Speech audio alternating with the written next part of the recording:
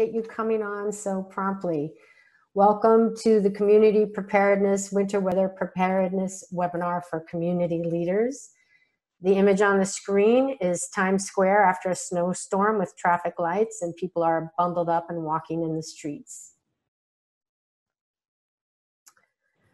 Our agenda for today is the introductions. I'm about to introduce our guests for today. I'll go over some objectives and a brief agenda.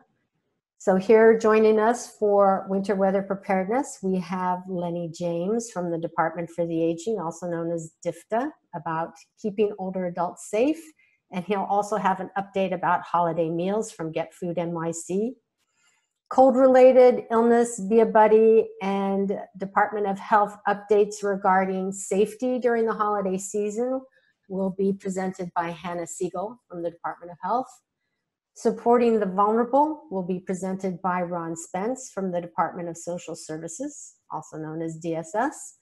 And lastly, we have our own fellow from the Community Preparedness team, Sabrina Gibbs, to let you know what community members can do for winter weather preparedness. Our goal today is to provide winter weather safety information and community preparedness strategies to stay safe and healthy throughout the season. So what you can see in the photo that we have here are a bunch of cars on the street after a big snowfall, and the person in front is trying to shovel out the snow from under the car.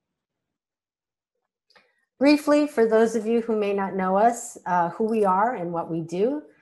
Once again, my name is Jill Cornell. I'm from the Community Preparedness team at New York City Emergency Management. And our mission is to help New Yorkers before, during, and after emergencies through preparedness, education, and response. The image on the left is of our office building at 165 Cadman Plaza West. And now I'm going to hand it over to Lenny James from the Department for the Aging. Lenny, if you could, there you go. Yep. Good morning, everyone. Thank you for having me. Good morning, Jill, and good morning to all the other speakers. So right before I start, I just wanted to go over the mission of the Department for the Aging. And that mission is to work to eliminate ageism and ensure the dignity and quality of life of New York City's diverse older adults and for the support of their caregivers through service, advocacy, and education.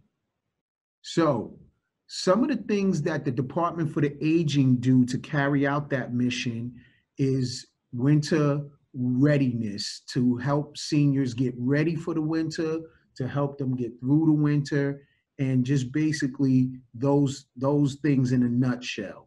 So some of the pre-season readiness activities we do, as you see here on the screen, we do a lot of testing. We exercise our tests. We do a lot of training of our staff, and we do a lot of our community partners. You may know some of our community partners, our senior centers, our home delivered meals programs, and our case management agencies. We do a lot of updating of our communication protocols to make sure that we're communicating with everyone in those loops. We refer to them as our stakeholders. That's our community providers, our seniors, and our staff internally. So the best preparation for tomorrow is doing your best today. So I wanted to read that quote to let you know this is why we do what we do as pre-season preparedness. Next slide. To continue with our enhanced monitoring, our pre-season activation, not pre-season activation, but our pre-activation is when we know something is coming. We get a heads up from New York City Emergency Management through maybe a conference call, a winter weather conference call. So we start messaging to our internal and external partners to activate their pre-incident protocols. In this instance is winter weather protocols. So we also messaging to them any advanced warning system messages we get, and we like to keep them updated on any situational updates. So during the activation, we do a lot of monitoring of our partners for any service disruptions that they may need help with. And this in turn is how they are working with their seniors to help keep them safe. So some of our post-activation is we always conduct these after action reviews to find out what worked, what didn't work, where the gaps are. We identify those gaps and failures, and we try to mitigate those things. Next slide. Before I go into this, I just wanted to note that now that we're in this COVID-19 pandemic atmosphere right now, a lot of our senior centers are closed for programming to our seniors. So a lot of our senior centers are doing things like, to combat this social isolation, they're doing things like virtual programming. They're doing wellness calls. They're doing friendly voices. They're calling the seniors, keeping them engaged.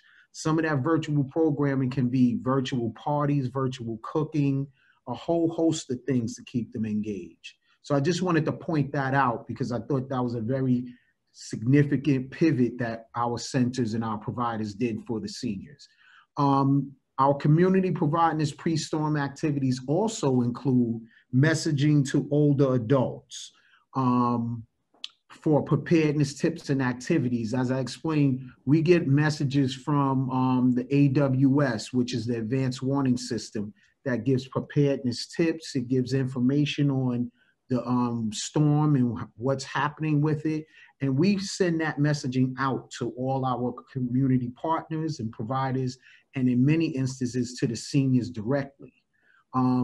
We always updating all communication platforms. That would be our social media platforms, our websites, to keep everybody abreast.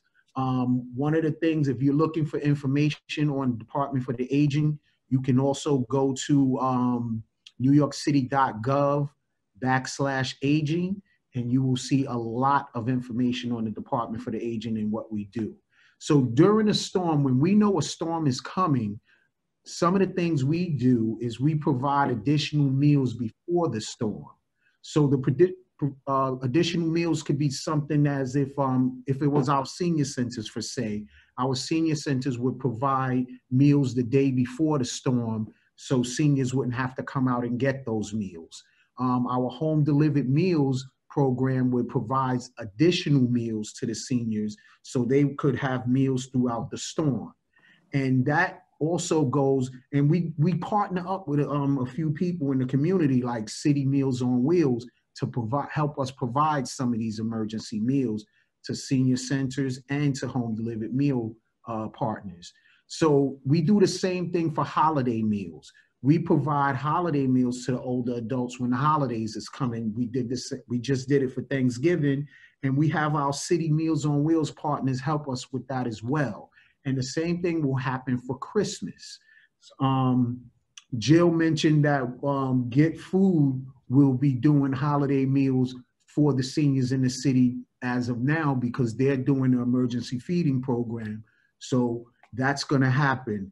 But I just wanted to point out some of the things that the Department for the Aging does, and we do provide those meals, and we provide holiday meals. So again, I'm Lenny James. I'm the Director of Strategic Operations and Administration for the Department for the Aging.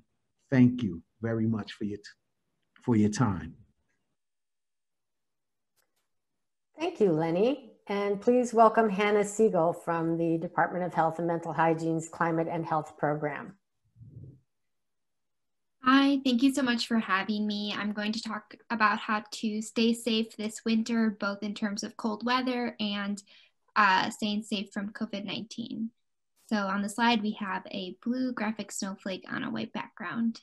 Next slide, please.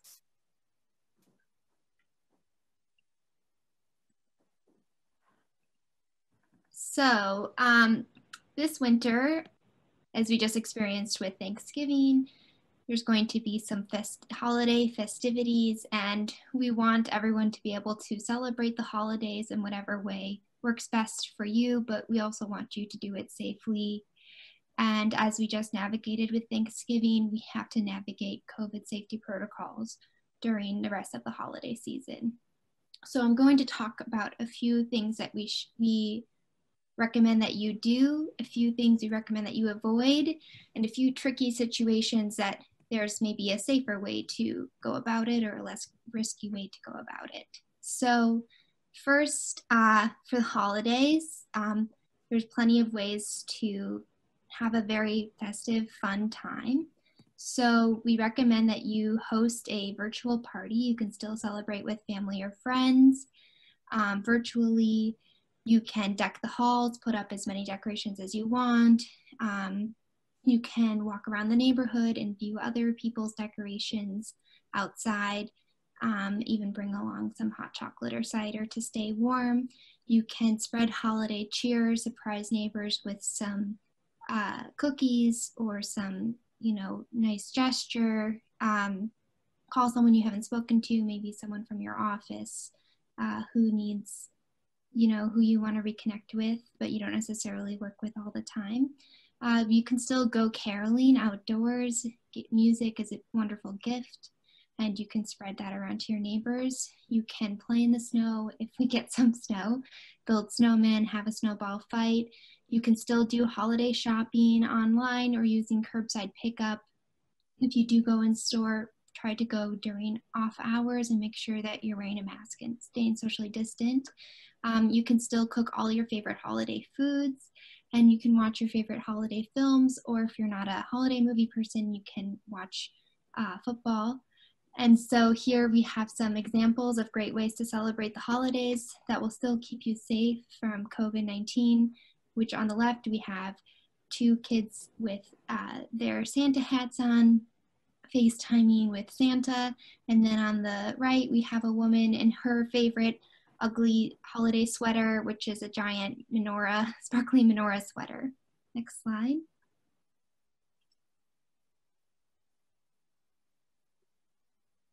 So if you are attending religious services this holiday season, our advice is that you attend virtual services or have the services outside.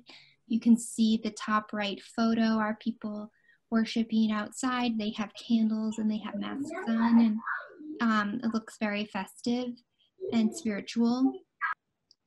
You can, be prepared if you are going to a service. Use hand sanitizer frequently and wear a face covering. And please spread out 6 feet from those who are not within your household. And if you are singing, we recommend you stay at least 12 feet apart. Also, if you're going to some sort of ceremony, please bring your own book of worship or ceremonial objects. For example, the woman on the bottom right looks like she's pouring,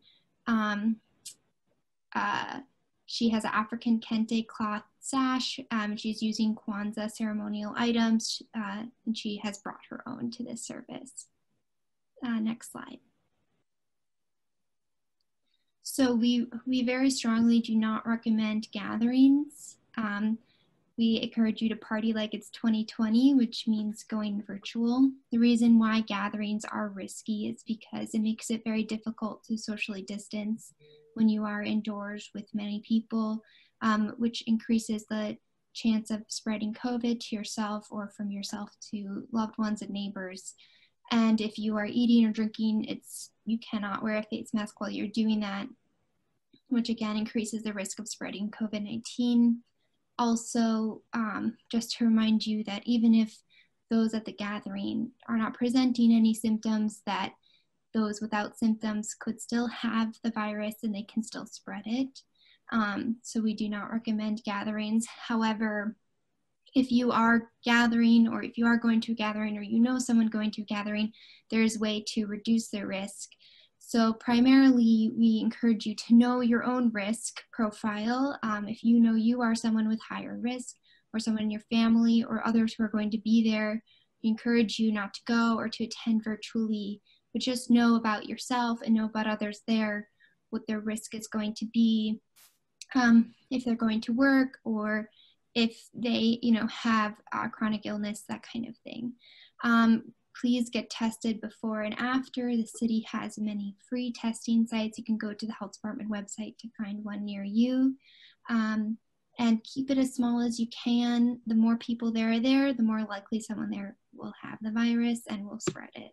So keep gatherings with those outside your household as small as you possibly can. Outdoors is always safer, so hopefully the weather stays mild and we can keep congregating outdoors. Please just give, a virtual kind of air hug. Don't keep your faces away from each other, and do not share food. If you are going somewhere where you will be eating, you can bring your own food. Dips are a big no this year. You can have your own private dip, but do not have a communal dip. And then this image here in the middle, there's a hand near a bowl containing some sort of cheese dip, and there's a big red X across it. So next slide, please.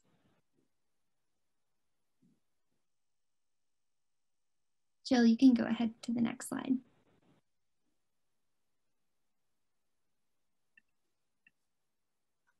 I'm on it. Can you see it?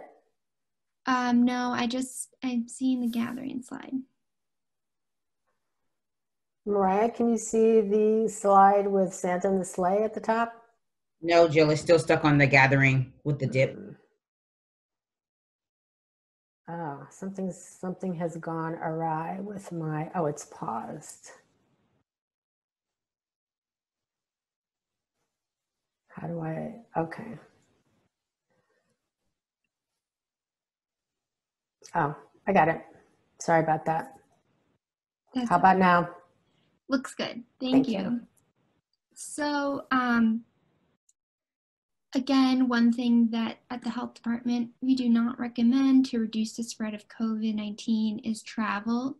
Please do not travel this year. If you are planning to travel, we encourage you to rethink that plan. Traveling is risky because it puts you and your family at risk of contracting the virus. And also, even if you yourself get the virus and you are lucky to not have any symptoms, you could spread it to those in your community when you return, or to another community that you might be visiting, and cause a community outbreak. So, however, we do know that some people may be traveling regardless of this advice, so we do want to share some ways to reduce the risk. Staying local, if you have an itch to go somewhere, I understand we've been staying home for a long time. You can travel locally, stay within New York. It's a beautiful state and there's a lot of things to see. We live in the best city in the world and you can do a staycation here. If you do travel, be very, very safe about it. Use hand sanitizer frequently and wear a face covering at all times. If you're visiting family and friends, we encourage you to stay in a hotel room where you can have your own bedroom and own bathroom, and bring your own food. Plan ahead if you are traveling outside of New York, and there will be drinking. Make sure to have a designated driver if you are staying in a hotel room, or plan a cab service or something like that. And most importantly, before and after travel, get tested and make sure you're following New York State guidelines for quarantine and testing. Current guidelines are that you should get tested 72 hours before entering the state of New York. And then once you return to New York, you should quarantine for 3 full days, and on the 4th day, get a test. And the Test and Trace service will be following up with you, and if you do not comply with that guidelines, there is a fine. And if you do not want to get a test, then, or if you test negative, then you will have be asked to complete a 14-day quarantine. And these guidelines are put in place to keep yourself safe and to keep your family and community safe. If you're not able to quarantine safely at home, there are hotel services available for those who've been diagnosed with COVID and cannot isolate within their own homes. And you can find that information on the health department website.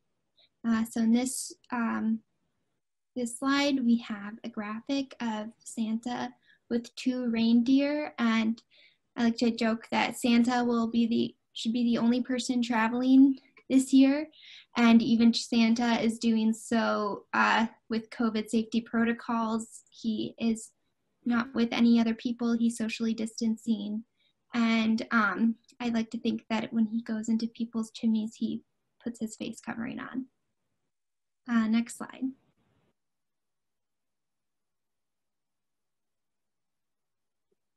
So now I'm going to take a few minutes to talk about another health and safety threat this winter, which we see every winter, and that is cold weather. And cold weather poses a real risk to New Yorkers. On average, there are every year 180 emergency room visits related to cold weather exposure, and there are 240 cold weather related hospital admissions. And in the background of this image here, there are people walking all bundled up in front of a frozen water fountain. Next slide. So a little bit more about the effects of cold weather in New York City. Unfortunately, every year there are 15 deaths caused by cold weather, also known as hypothermia deaths. 75% of those who die from being exposed to the cold are exposed outdoors. 25% are exposed indoors, and that's because they may live in unheated homes, and this is most commonly in single and two-family homes. We also see an increase in number of deaths from those who have chronic conditions where the cold weather has exacerbated their pre-existing condition.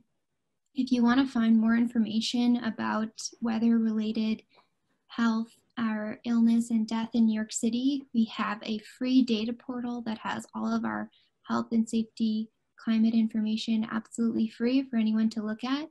And you can go to on.nyc.gov/data portal. Next slide. So a little bit more, as I said, 75% of those who die from cold weather are exposed outdoors. This pertains mostly to those who do not have homes, who are homeless, and they are not staying in a warm shelter. Also, those who drink heavily or misuse drugs and may become incapacitated outdoors. In this photo, you'll see a photo from a news source of two people who are in sleeping bags on the sidewalk with a cardboard sign and a cup, presumably without a shelter to stay in at night. Next slide.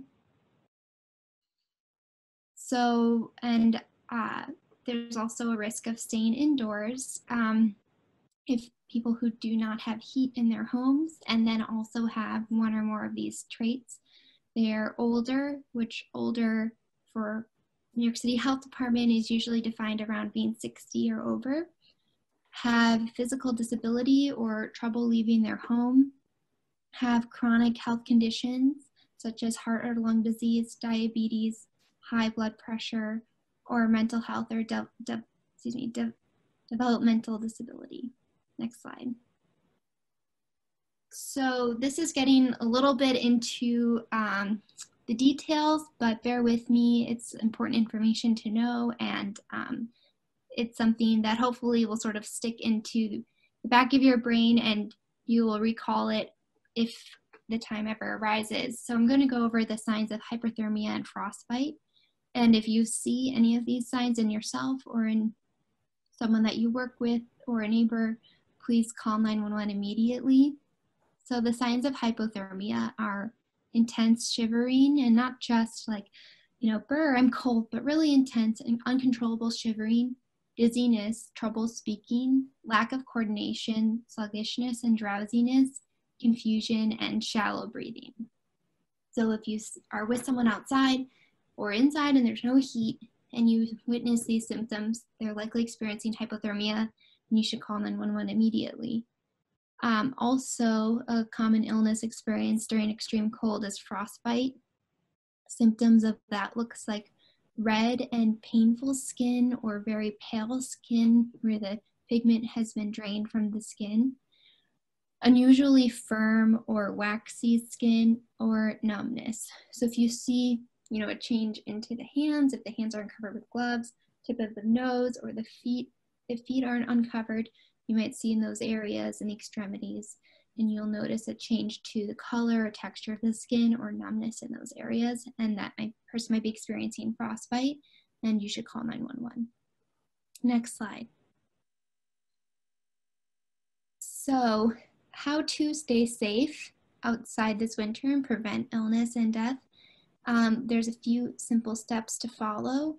Wear dry, loose clothing that covers your skin. So as I mentioned, keep your hands and toes covered. Keep your face covered, which will be even easier this year because when we're outside, we'll be wearing face coverings to stay safe from COVID. So they have a dual purpose this winter. And go slow when you're walking on snow or ice. Take your time. Sometimes ice isn't always visible. And if you have a car, make sure to keep snow and ice clear from your tailpipe so that when you turn the car, you do not expose yourself to carbon monoxide poisoning. And if you are shoveling your stairs or sidewalk, please just take it slow. Take breaks as often as you need and go at your own pace. And if you are older and or have a disability and you need shoveling assistance, you can call 311. The assistance is limited to certain geographic areas depending on staff availability, but we always recommend that you call and maybe there is someone available to help you. If you need or want to learn a little bit more about how to stay safe outdoors this summer, at the health department website, we have a really great graphic that's interactive, and I have the URL here. You can also go to the health department website, which is nyc.gov/health, and search winter safety. Next slide. So here's some tips for staying safe indoors. As I expressed, 25% of hypothermic deaths occur from indoor exposure. Please tell your super landlord if you do not have heat. And if the problem is not fixed, call 311. And also you can call 311 if you need help paying your heating bills. I do recommend that when you're notifying your landlord about absence of heat, that you do so either by email or text or a written note somewhere where there is a paper trail of your communication. Never run a car inside a garage. Always, once you turn the car on, remove it from the garage immediately. And you can heat your home safely if your heat has been turned off and you're waiting for it to be turned on. Make sure that you're heating it with alternative methods safely. Make sure to have a working carbon monoxide detector and smoke alarm. Do not use your stove or oven to heat your home. And if you're using a space heater, plug it directly into the wall. Do not use an extension cord. If you have a baby in your home right now, make sure that they have a very warm and safe sleep environment, that they are wearing warm clothes and they're alone in their crib, no pillows or blankets. If they do not have warm clothes and you do need to use a blanket, make sure that the blanket is tucked in and it is below the chin level of the baby. Next slide. So I see some people in the chat asking about assistance for heating the home. The New York State has a program called Home Energy Assistance Program, or HEAP. You can apply starting right now, and you may qualify if you pay directly for your heat or heat's included in your rent, you're a U.S. citizen, or you have other citizenship status that qualifies. If one person in your home is under age 6, over age 60, or permanently disabled, you meet the income criteria, and just for time's sake, I'm not going to go over them, but I put the link here for you to find them for yourself. otda.ny.gov/programs/HEAP, HEAP. Also, if you receive SNAP, temporary assistance, or SSI code A, you would meet the income qualifications. HEAP does not just only provide energy assistance, they also provide heating equipment repairs, and they have a special form of assistance that's an emergency shutoff protection. And so in this slide, we have a graphic of a little blue house. Next slide, please. So another really simple step that you can encourage people to take to increase winter weather safety is to be a buddy to friends and neighbors. Sounds simple, but it is a simple step that could genuinely save someone's life or save them a trip to the emergency room. If you know there's going to be extreme cold temperatures or a storm, you can check on those who meet the risk characteristics that we talked about for hypothermia. Check on your friends, families, neighbors, and you might be the only person checking in on them, especially right now. People are a little more socially isolated and would probably really appreciate a virtual check-in. We do encourage virtual check-ins. You can call, text, slip a note under their door. If you check in person, make sure to socially distance and wear a face covering. And if they do not have heat, when you check on them, you can follow the steps that I mentioned to help them get heat. Report it to 311, contact their building super. You can help them find a warm place. Maybe there's a church or house of worship that's open, or some sort of business that they could go to. I know right now it is a little tough with, Lonnie said, senior centers or libraries being closed, but there might be a warm place you could help them find. Go and encourage them to use electric space heaters safely. You can help them sign up for HEAP and help them dress warmly if they're not able to do so. Next slide. So the final bit of safety advice that we have for you to stay safe this winter is to sign up for the advanced warning system notifications. These are free email or text alerts operated by New York City Emergency Management, who's hosting this webinar. And this is specifically for organizations that serve people with access and functional needs.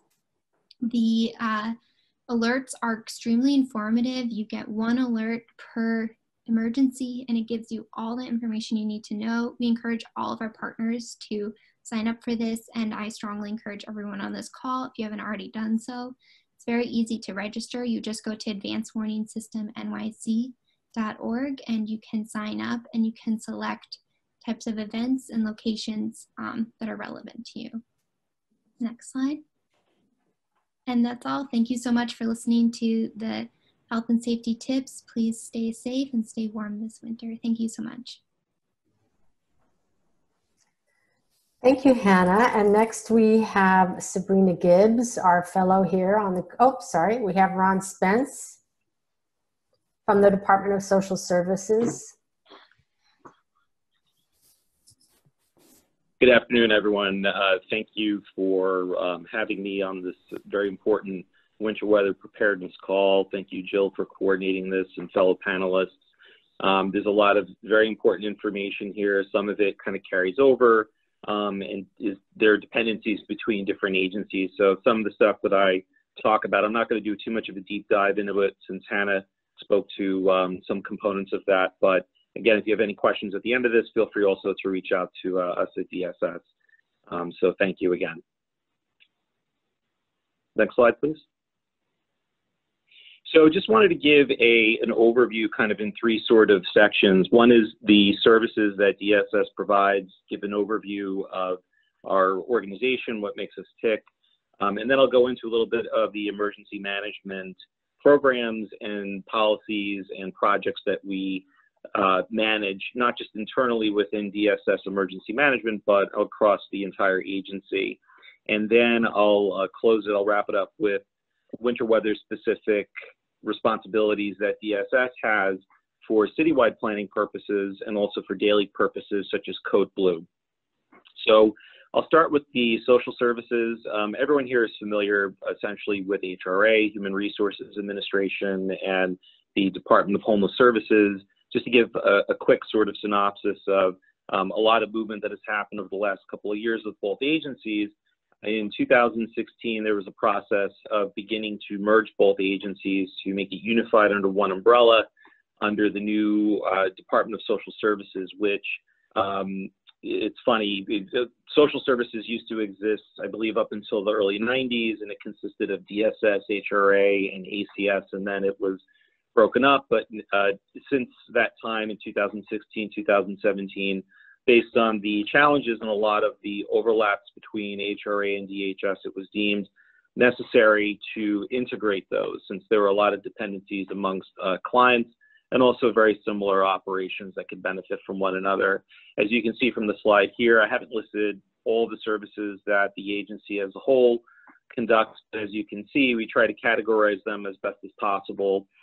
We have 3 million clients in total that we provide services to. I know that seems like a lot, since I think New York City's population is roughly 9 million New Yorkers, and so that's essentially a third of the entire city is either directly or indirectly dependent on DSS, whether on the HRA side or on the DHS side. And the reason for that is because for Social Security purposes, when individuals receive Social Security benefits, those have to get processed through the state as well and through the city. So there's a local component as well behind the scenes that happens. So we have a lot on our plate, especially when it comes to winter weather and other emergencies. But as you can see, we provide on a daily basis things such as financial assistance, SNAP, which Hannah briefly touched on, the Supplemental Nutrition Assistance Program, which provides emergency feeding and food support as well. Job centers, employee services, and health insurance support, long-term care services. We've seen the creation of, due to COVID, unfortunately, due to COVID circumstances, we've also taken on more of a role of supporting families and individuals for funeral services and such. So we basically provide any sort of human service that the city of New York and New Yorkers need. Also on the DHS side, homeless services, prevention, emergency sheltering, transitioning clients to permanent housing, and also daily outreach, which is kind of the core of the winter weather component, which I'll get into. HRA has roughly a $9.6 billion budget. DHS has roughly a $1 billion budget. We have also there's 17,000 employees in total. The bulk of those are with HRA, roughly around 14,000 employees, and with DHS, roughly around 5,000. I know on the website currently it says 2,000, but we roughly have 5,000 if you factor in also, third-party contractors and also sort of support employees as well. There's also the Home Energy Assistance Program, which Hannah also discussed, which we support through also the state OTDA, Office of Temporary Assistance, Disabilities and Assistance. So there's a lot within the scope of the agency as a whole, and that can also be challenging behind the scenes to keep essentially the pilot light going during emergencies, whether it's just direct winter weather, but when you factor in a pandemic, that can also complicate services. And right before I get into all that, I just want to mention that we're so big, we have 2 designated headquarters, one at 4 World Trade Center and one at 33 Beaver Street in downtown Manhattan. Next slide, please.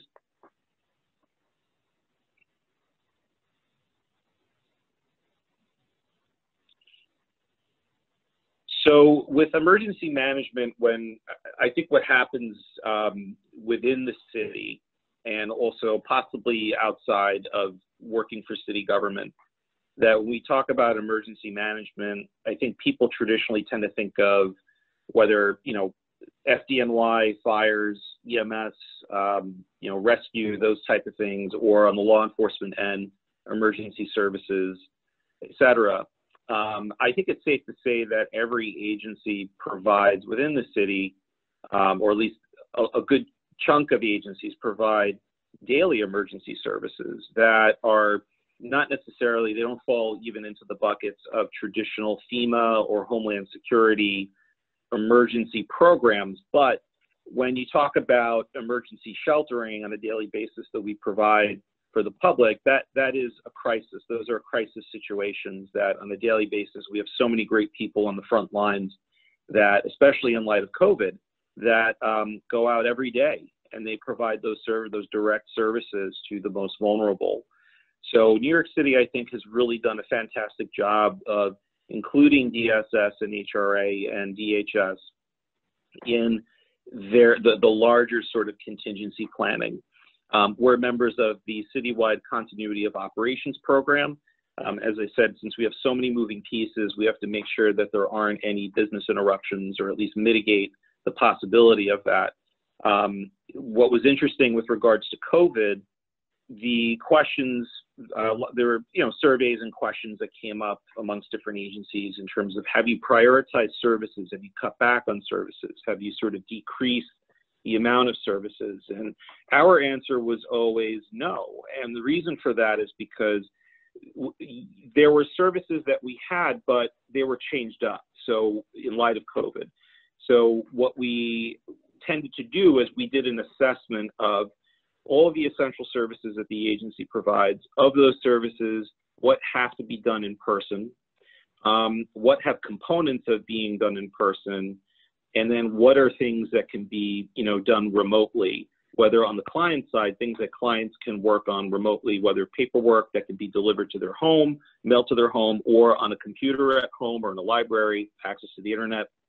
And then from an employee perspective, what are those business processes and functions that we perform to maintain those operations that we can do remotely? So a lot of the agency is also working remotely, but those haven't disrupted our services. I mean, we've done things also where for job centers, we've had drop boxes outside where individuals can hand in paperwork, things that have to be paper-based, they can drop into a drop box, and then the employee on the inside can come out and then pick it up and bring it in. We've also, our facilities group has done a tremendous amount of work with, making sure that areas are social distance compliant, protection screens, personal protective equipment, et cetera. So we've done a lot of work there, both at intake centers, shelters, employment centers, et cetera. We've also developed over the last, since the merger, the formal merger, which was completed in 2017, it started in 16, it was completed in 2017. There was the creation of what's called as the Serious Incident Unit, which is essentially, if you're familiar with New York City Emergency Management's Watch Command operations, and you'll see those alerts that come up. This is kind of our in-house version of that. So if there are emergencies that happen at shelters, whether power outages, fires, even situations of if violence is an issue, if there's other sort of needs, even COVID, pandemic concerns, those are constantly being monitored by the agency, so that way we can stay on top of it and manage it accordingly. We've expanded pathogen planning and health and safety, which I've kind of touched on.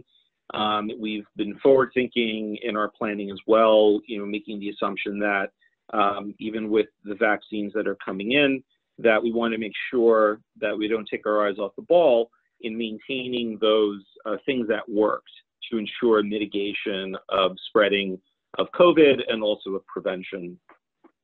As a result of working remotely, our IT department has done a tremendous job of enhancing the resiliency of those critical business processes, whether issuing laptops and remote access from home, really trying to get line staff kind of crash course in terms of, working from home. If, say, individuals are not used to working from home, if they're used to working in an office, that could be a big adjustment for folks, whether on a social end or also just your daily routine.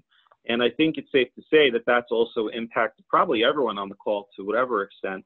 But we tried to make sure that whatever sort of internal potential disruptions came up, that our staff had the tools ready to, face the situation.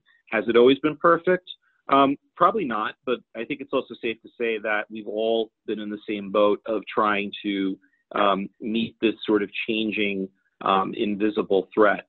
So I think in the long term, with regards to those resiliency components, whether in IT or even just our business processes that we provide to the public at large, once the pandemic ends, I think that services will become more streamlined to the benefit of the clients that need it the most.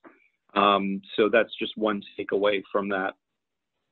The coastal storm planning we're very heavily involved in, where we manage a thing called the Shelter Command Center, and it's not specific to homeless shelters, but it's for general public shelters at large of school facilities, DOE school facilities that get converted into temporary shelters for coastal storms. And those consist of schools that are designated as hurricane shelters, evacuation centers that people go to then get sent to different hurricane shelters. And then the Shelter Command Center, which DSS manages in partnership with about 13 other agencies, including DOH, New York City EM, and others. We serve as sort of the mini emergency operations center that coordinates that field response. And we report into the city's emergency operations center. So that's also a pretty tall order, but we've done some work again behind the scenes to make sure that we have the tools necessary to do things remotely if needed. And then we're always working on that. In addition to that, the agency has also put together a disabilities access and functional needs unit, which specifically looks at addressing a couple of different lawsuits that the city experienced. One was specifically tied towards the hurricane that hit in 2012, Hurricane Sandy. And then also later on, there was a lawsuit called the Butler lawsuit, which basically was said that the facilities of both DOE and also DSS needed to be more compliant with ADA requirements. So there was a whole unit designated at a number of different agencies, even at EM, and I believe also DOH, but also with us as well. And so we've looked at this holistically, working also with OTDA and also internally. What are sort of those additional contingency planning items that need to be considered for individuals with disabilities, cognitive needs, people that need additional support for an event, as well as for regular business hours and also 24 hours, those facilities, making sure that those are also compliant as well. We've also done some work with the city's hazard mitigation planning, where we're currently working on constructing a flood barrier for the Borden Avenue Veterans Shelter in Long Island City, Queens, which was hit pretty hard by Hurricane Sandy. So that's in the pipeline.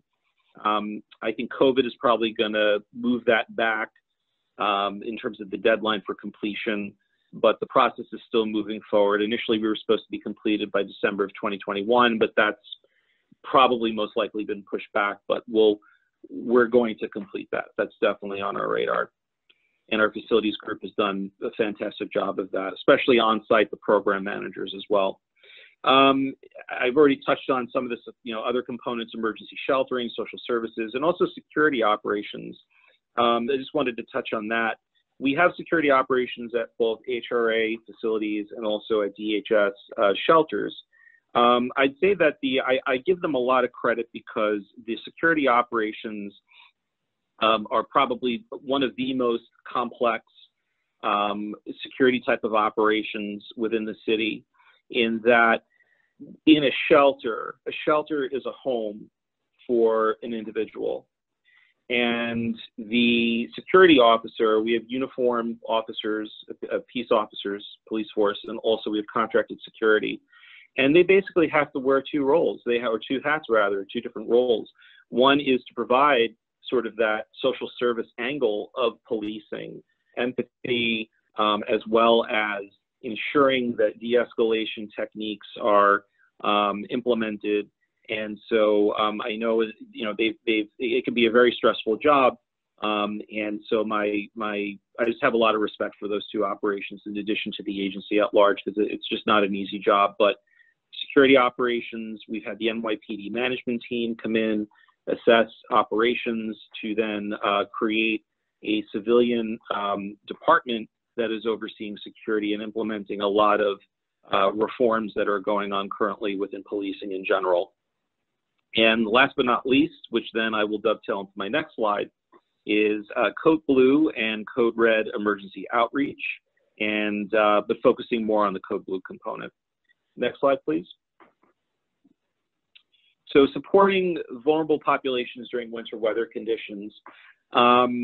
So basically with this, so there are two different things. One is code blue, one is code red. Code blue is for extreme cold temperatures, what we do with our outreach department and our shelters. And also code red is more for the summertime when there's extreme heat. And they're kind of they mirror each other in a sense for different seasons. So the process is very similar, but with different tweaks for cold weather versus hot weather. For the purposes of this, I'll just jump into the cold weather. If you see an individual who is homeless or that you may think is homeless that may need non-medical assistance, please feel free to call 311. They'll route the phone call to our programmatic teams that are already pre-deployed around the city.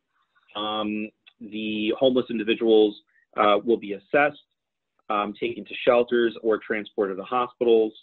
And due to COVID, what we've done is we've created a questionnaire that outreach teams will provide, or rather ask the individuals that they meet with to ensure that if there is a possibility of someone coming into contact with COVID, or if someone is running a temperature, then they'll be transported to an appropriate location, whether it's a hospital or another type of shelter. The code blue trigger points for this season hasn't changed with regards to COVID.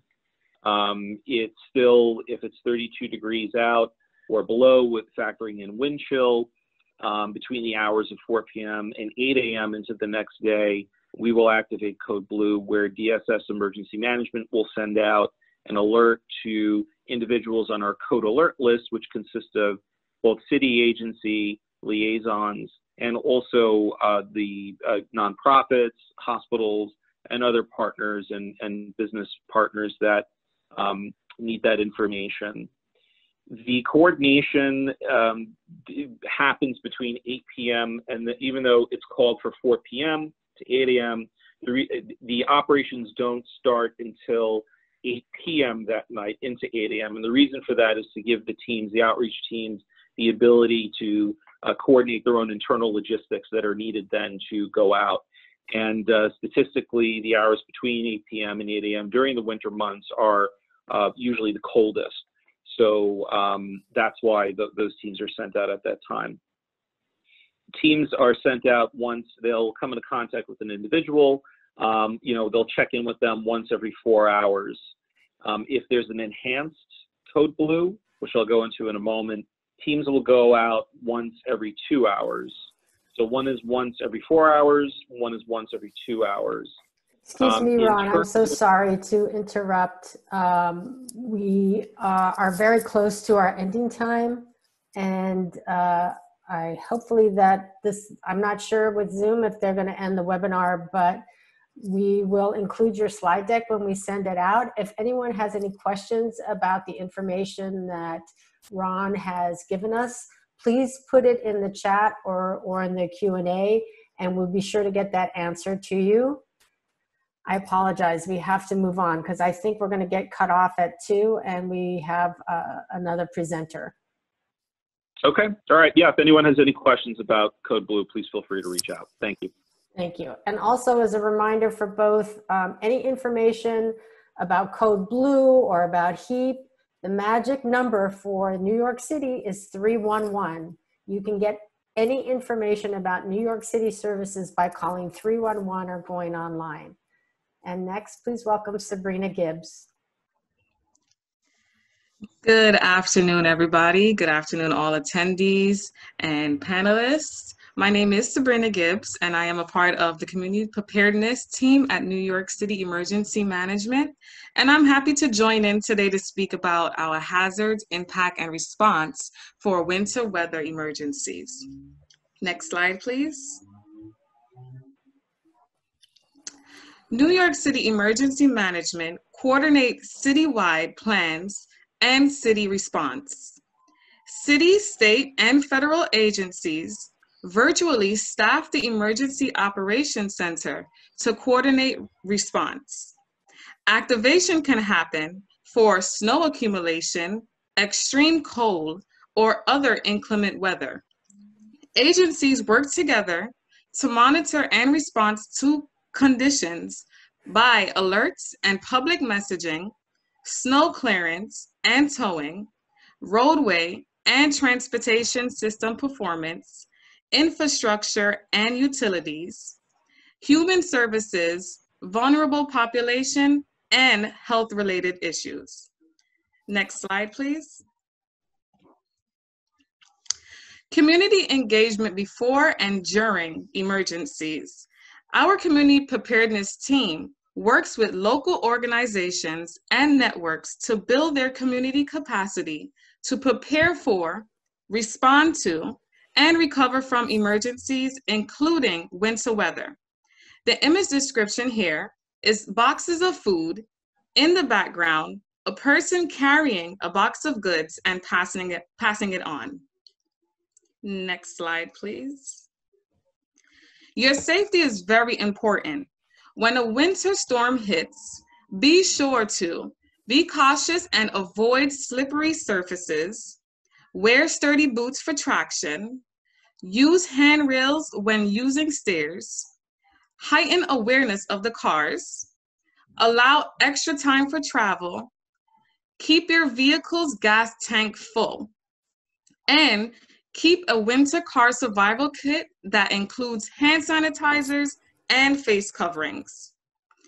The image description that you see here are 3 people crossing a street lined with cars on a snowy day. Next slide, please.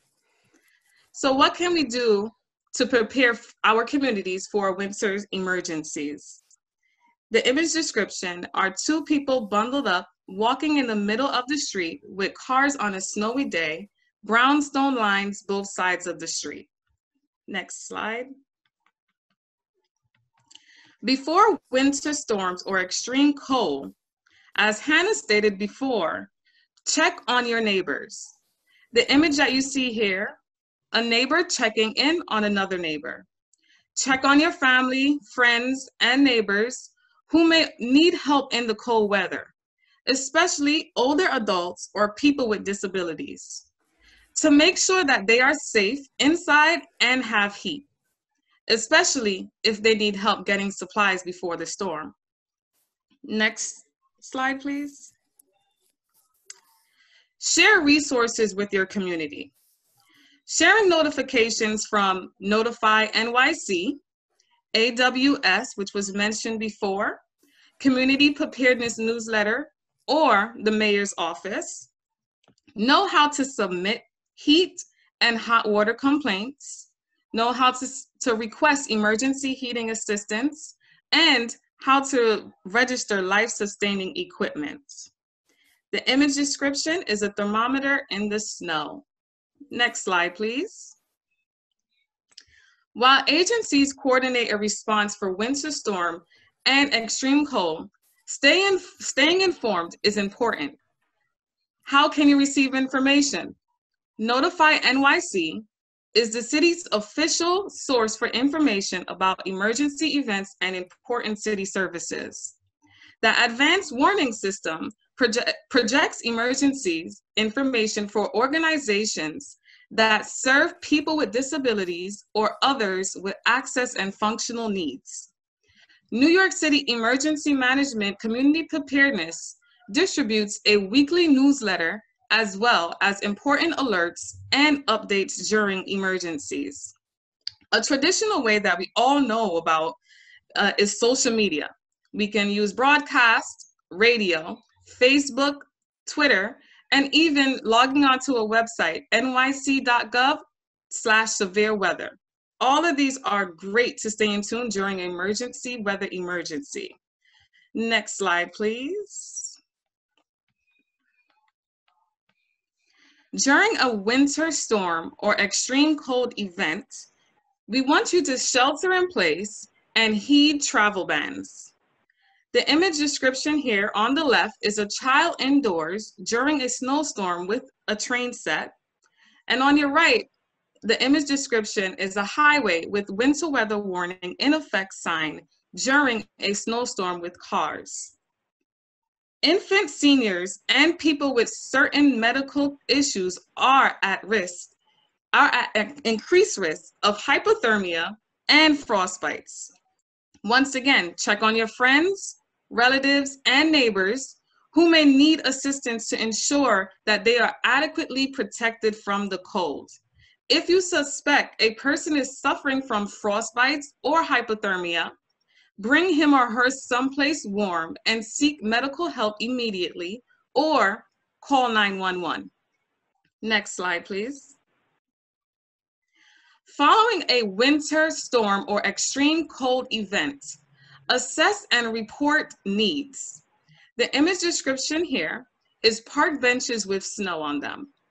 You can call 311 to report dangerous conditions, downed trees, electricity outage, heat loss, or if you see someone that needs assistance. Once again, we're emphasizing always try to check on your neighbors. Clear any snow and dangling ice from roofs, sidewalks, curb cuts, and hydrants. But if you are unwell, stay indoor and stay warm. Last but not least, refill your supplies.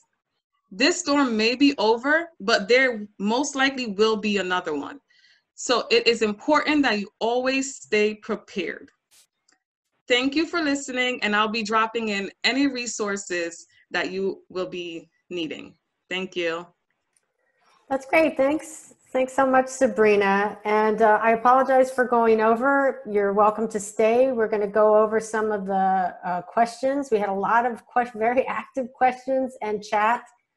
And hopefully our presenters can stay as well. So some of them may be directed towards them. Mariah, do you want to?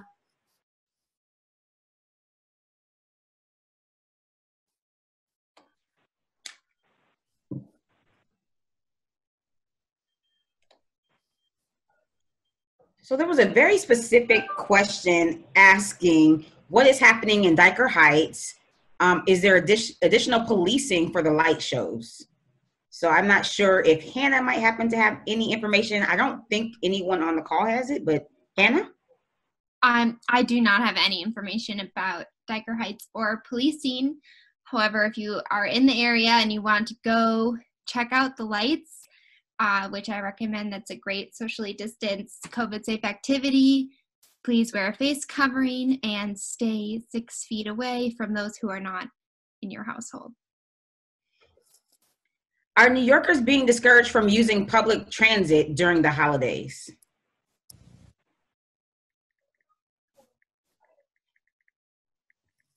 I can go ahead and try to answer this. I have not heard anything discouraging people from using public transportation. If you are using public transportation, please, please, please wear a face covering. You are in an enclosed space with people likely not in your household. But before and after you get on the train, we recommend that you wash your hands or use hand sanitizer. Socially distance to the best of your ability. But no, I've not heard anything discouraging people from using it. Thank you. And I know Lenny began to answer this question, but want to ask it out loud. Where do people go for homes who are unheated? Is there any emergency program to help them get a system in place? And I know there was some reference to the heat program to help in HRA and DSS. So Lenny or Ron, do either of you have more information for homeowners and tenants who may not have heat in their homes? They call 311. What else should they do?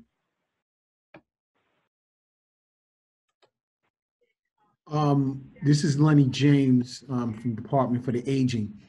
During Hannah's presentation, she spoke about the website that the state has for the HEAT program. So if you go to one of her slides, you will see the I think it's a link, but it's the web address is there. So that would be a good place to start. And she also pointed out some good tips. Other tips like maybe churches with warming centers or space, calling 311 to let them know this is going on, and to contact the landlord. So I thought those were very good tips. Thank you, Hannah.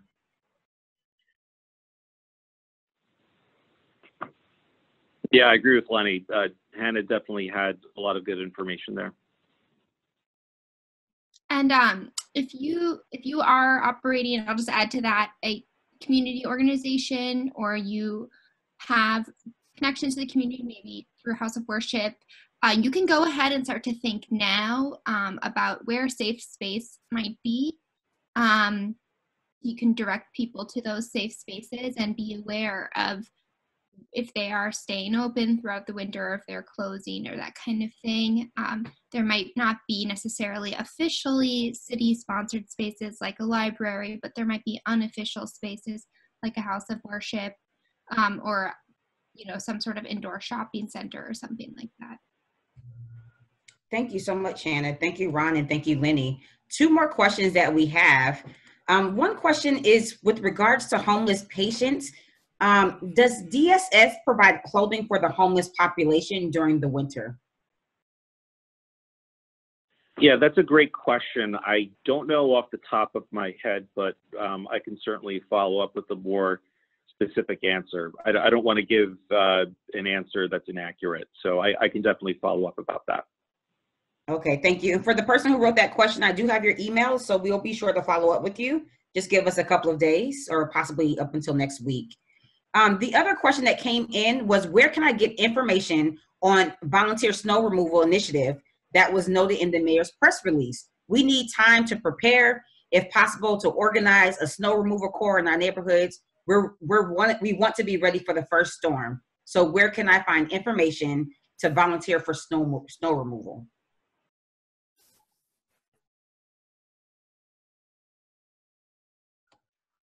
I can try to answer, because I mentioned that you could call 311. I actually don't know who to contact. I know you could try 311. Someone from NICEM might know. Jill, do you know? Well, actually, I got this question earlier from one of our attendees, and I saw on New York City's website that this is something that's organized through NYC Service. But I was also informed by our government relations team that it wasn't that active last year. And so there's new leadership. They're not sure about the status. And for community members, always recommend, if you have a communication system on your block especially, we have one on my block, we have a Google group. And when there's a big snow event, we put out, does anybody need assistance? And one or two people invariably say, yes, I need help, I'm at such and such address.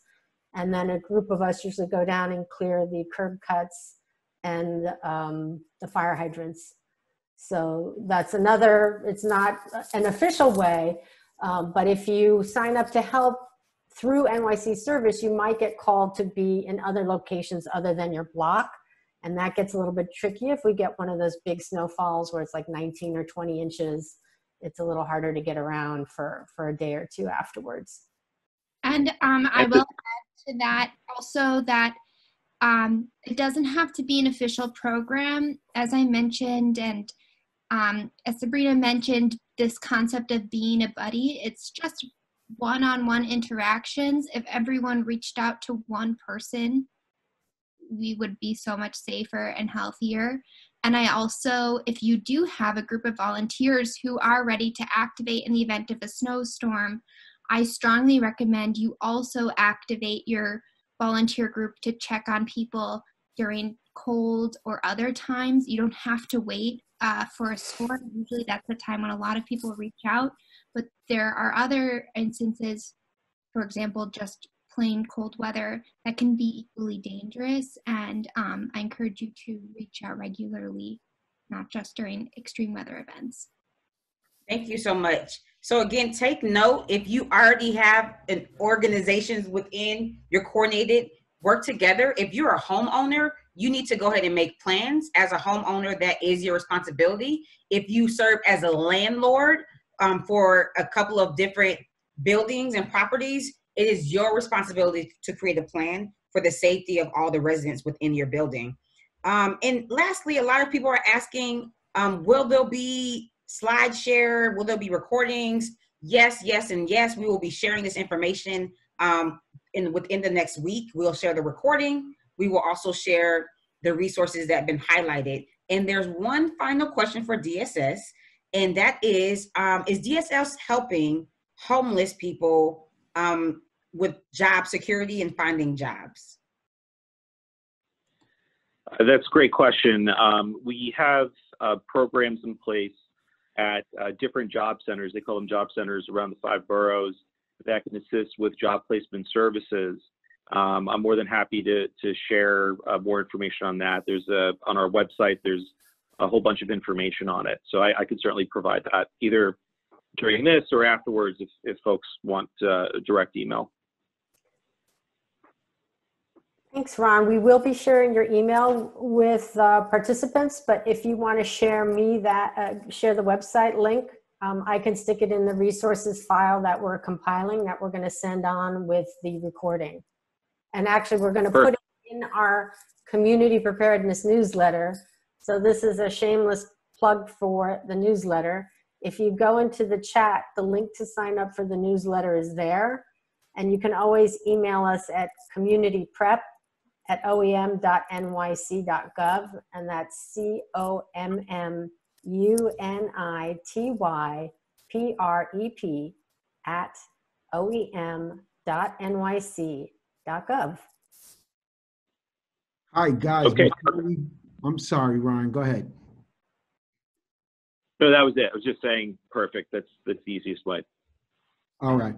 I just wanted to know, I know I saw a question about how someone could get involved with our social isolation agenda that we have going on with seniors. And I just wanted to say one of the ways is calling 311, but you can also call our Aging Connect line, and they can directly connect you into that. And that number is 212-244-6469, and it's in the chat.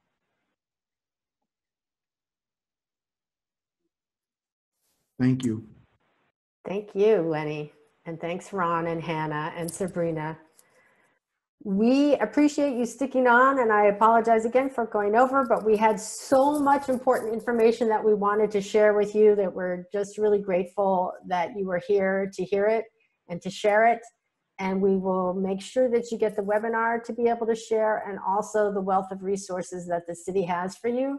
And remember 2 things from here. If you have any questions about city services, please call 311 or go online. And please sign up for Notify NYC today if you haven't already done so. Have a great December and a good holiday to all who are celebrating. Thanks again.